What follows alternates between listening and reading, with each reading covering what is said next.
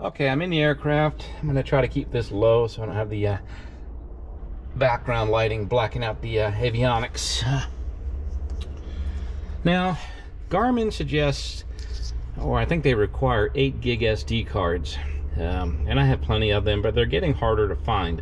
I've been working with some of the newer FX3 owners, and I think a 16 gig works fine. And if you get larger, I think you can solve the problem for the geeks out there just by partitioning an 8 gig drive with the FAT32 on that 8 gig. And then, so if you ever have a problem with the SD card not working, that would be an option.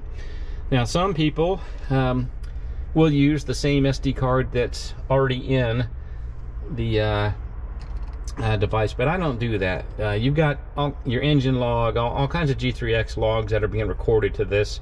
So this is the original SD card, and I leave this only for data recording. So when I go to update, I remove this one, set it aside, and use the blue one. That I use a blue one for the G3X and a black one for the GNC 355. So what I do is, before powering on, I will put in the SD cards with the updates. Now this is just map updates, not firmware updates. Now I did read online where you can hot swap this SD card and the G3X will pick it up.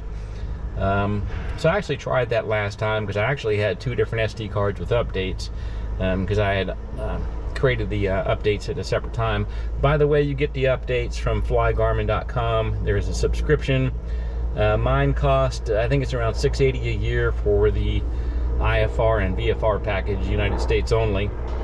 Now, as far as hot swapping, the GNC 355 did not like the card being hot swapped. It actually barked at me a failed SD card, load failure, or something to that effect. Now, if you're just doing the Garmin G3X, you can use IBBS only if you have IBBS.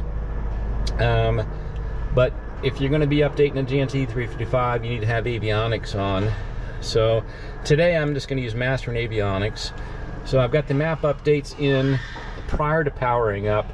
Both systems are going to identify that there's an update available and offer to update. The G3X, the one that has like the 8 gigs of, I can't remember what the map data is, but it could take 15 minutes. So that's why sometimes the external charge source is good to have. The GNC 355 will update or offer to update if the map's expired. If you're installing like a day or 2 prior to expiration, it's a little tricky. You've got to press, I think, the databases button and then preload them.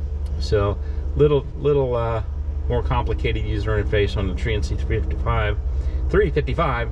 The G3X always just prompts you. So I'm going to go master and avionics on so that the 355 can come up, and you'll see that they will prompt, recognize that there's an update. Now, if you're doing a firmware update, you also want to have your servos on, which is your autopilot, because the G3X is going to update everything that's on the bus.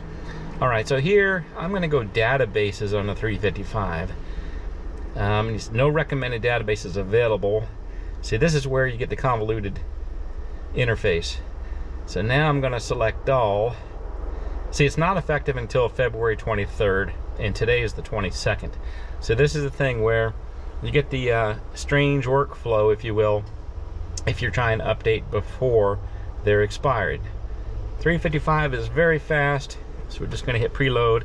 The G3X, you know, it recognizes the update, hit update all, and it's going to go through its thing, and then when it's done, it's going to tell you to press back to restart. 355 is already done, so we're just going to hit continue.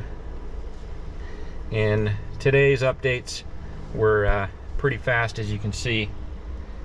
So I'm going to press back to finish and reboot. Now I still have the other, I don't change the SD cards until it's powered off. So once this boots up, I'm going to go ahead and shut down. I'm going to put the original SD cards back in and then go on and fly and go on about my business. So it's that's the process for updating the map data from Fly Garmin.